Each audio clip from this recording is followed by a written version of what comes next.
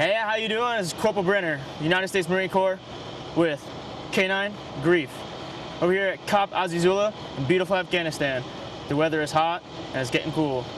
I want to shout out to all of you who are watching this. I'm not sure who's going to see it, but most importantly, to my wife Megan, back home, coming home soon. Love you all. Stay safe.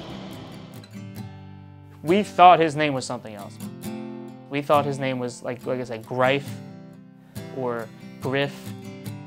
It was Grief, and it is the worst dog name ever.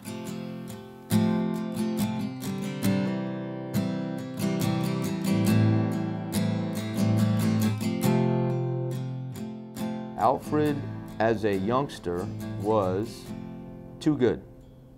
He actually never caused any trouble. He was a kid who did really well in school, and so I figured he's going to go off to college. He's going to, you know, could be business, could be whatever, because he was smart. He could do whatever he wanted. I never thought I'd do this, but I never got to make it to college. I was a shock. Comes home and says, I'm going to join the Marine Corps. I decided that college was too darn expensive. Unfortunately, I had no idea what I wanted to study. Everyone kind of had an idea, but at 17, 18, we have absolutely no clue. I was not amazing at anything, but good at everything. I wound up talking to a recruiter because of the fact that they could pay for college and help with transportation from my yard all over the world. I wanted to leave home, travel a little bit before it was too late. I said, okay, if that's what you want to do, no problem. I met Grief through being attached to the kennel. So what we do is once we graduate canine school, we get sent to our duty station. Our jobs were to train every single day and then go overseas. Unfortunately, when I got there, I didn't have a dog. All of a sudden, these 3 dogs came in, and it was Vicky, Grief, and Troy. Grief was this big dog, black, wouldn't move, wouldn't talk, and I was just like, look, I gotta take Grief. And from that point on, you're paired with a dog, and then you become a dog team. Your job is to brush him, groom him, play with him, and most importantly, train him. He was a stubborn German Shepherd. The very first time that I knew we would have problems is when I threw him the Kong, which was his toy, and when he got it, he didn't come back. So I knew right away, I was just like, this is gonna be a long road. Probably took about 2 years until we finally got to a point where it was, you know, just that it just clicks. It happened when we went to Afghanistan. And I wish it happened sooner because I would have felt way more comfortable going into war with a dog that I have to trust every single day. But when we got there, it was September, so it got a little cool. And it was really the icing on the cake. You know, we've had certain moments, but this was the moment where I knew this bond was 100% complete. It's because he never actually wanted to cuddle with me. You know, he wasn't like your normal dog, normal golden, where he just kind of like cuddled on the couch. And I always wanted that for him. He was just a killer, straight killer. So finally, it was real cold. I got him up in my cot, and I held him as hard as I could just so I can keep warm because it literally just dropped from like 80 to 50 at night. So I held him really tight, thinking he'd try to get off, and he didn't move at all, and he kind of like snuggled in a little bit, and when he hit my chin, I was like, almost wanted to cry, but it was more just a relief of joy, being like, wow, this was the moment where we were made to be together. And then after that, it was just, you know, every day, it's almost like we just were connected. It was the last mission we did. We were told to wait there against the wall, sit, relax, until they blew it up. They would do a controlled detonation, and they would just set off the bomb. So I sat there with Grief. I was just sitting there against the wall. He was sitting there just hanging out with me. I was petting him, and there was this kid right next to me. His name was Steven. And as we were sitting there talking, he was petting my dog. And I just remember just seeing his face light up because he was able to escape where he was. You know, that's what the dogs do. That's the power of the dogs. They're able to just kind of break you out of your present state of mind, and you just focus on every second that's happening now because you're focusing on that dog. It's just it's a surreal experience, but people who love dogs know what I'm talking about. You know, I wish I spent more energy talking to him because right before we were told to get up, they said, all right, you know, we got 2 minutes. Let's take a step back, get to a safer distance because they're about to blow his IED. So I went to stand up, and I went to grab Grief's stuff, packed everything up, and then when I went and put his stuff on, I turned around to the left and started walking away. But after about 2 seconds, an explosion went off, and it was way too close and too soon for it to be the one that they were going to do a controlled detonation. So I turn around, and I see Grief's retractable leash. It was missing into this cloud of smoke. I remember just seeing nothing, and I started pulling, and I was calling Grief's name. You know, I was just a little frantic. So I'm pulling and pulling and pulling, and all of a sudden, I see him standing there like this, just locked up. So I'm kicking and he's walking back and forth. And I kind of just did like a spiral just to clear this area. And as I come around for the last time, I look up and I see these two guys on top of this building. And they were actually taking down Steven, who was sitting on top of an IED, who was blown up right before I went to walk away. When I saw that sight, it was something that I'll never forget. All I could think about was him talking. I could just think about the last thing he said to me. What is the last memory I have of grief? Well, it's tough because the last memory I have of grief would be the fact that I was blown up with him. We wound up walking around this building. I did a perimeter search. With me, I had the captain of the unit I was with, the sergeant major, their medic, and the Afghan army. We got to this building, and around the back door I found a smaller door, also locked, all surrounded by mud. And this sergeant major I was with said, "You know what? I can definitely get over this wall. No problem." He gave me his rifle because he felt it was easier to climb over the wall. He hopped over and he vanished. So now he's in an unsecured building, trying to clear it himself. And I'm, again, just standing there fried. I'm like, I have no idea how this is going to end. The captain I was with winds up going up to the door that was there, which was locked. And he says, "Hold my rifle."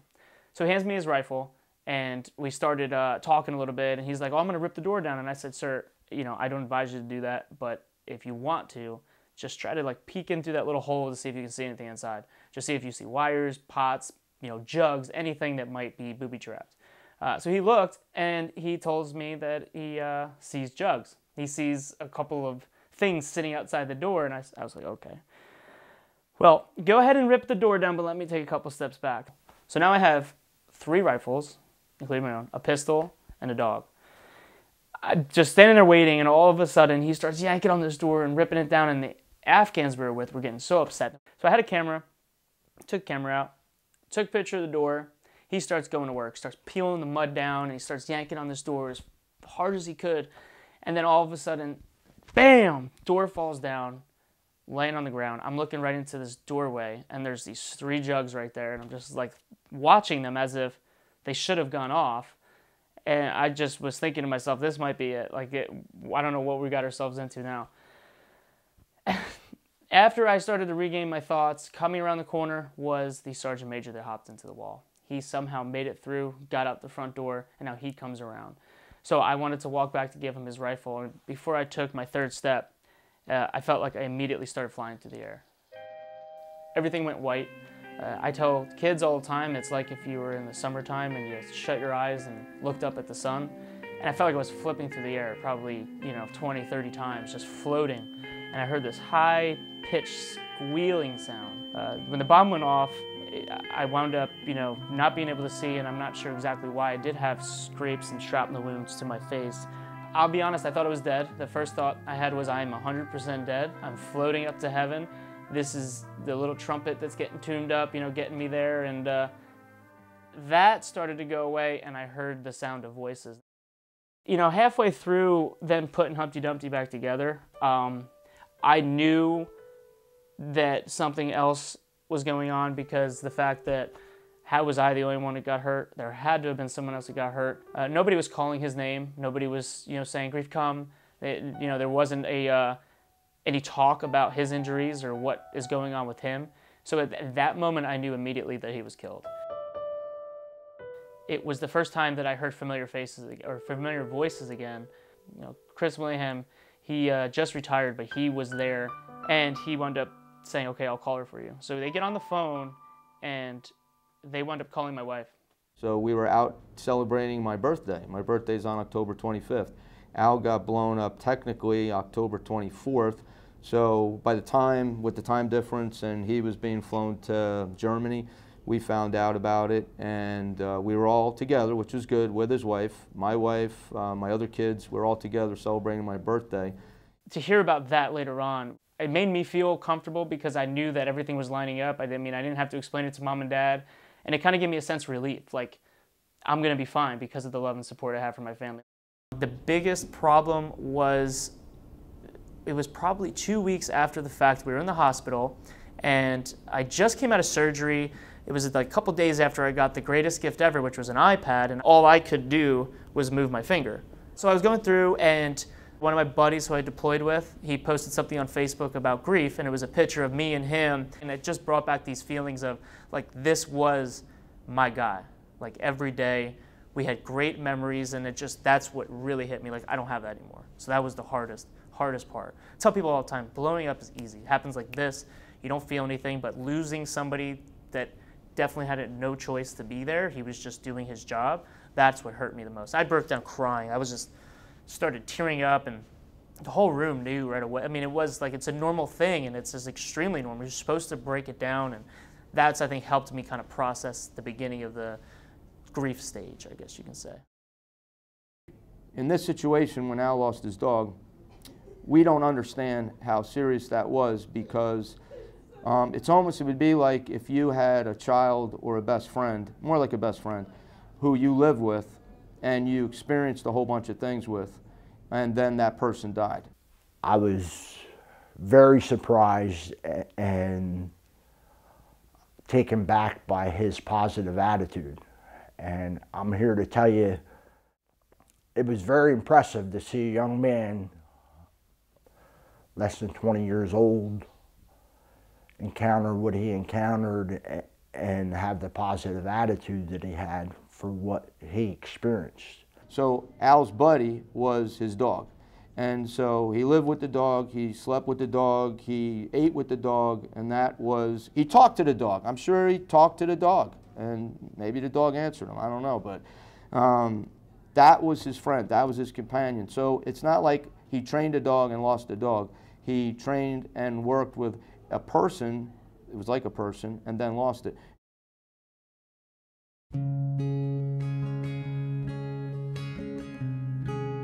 All right, so it's October 24, 2018, and today is my Alive Day, but incidentally we call it Grief Day because of grief. On Grief Day, I like to celebrate grief's life, but it's kind of fun because it was in memory of grief. I mean, it's all because of grief. So most guys, when they get hurt, they call it Alive Day. That's what it's called and known throughout the wounded warrior community, but today, for me, it's Grief Day, you know, and we've done our grieving, you know, we've moved on, and now it's just celebrating his life.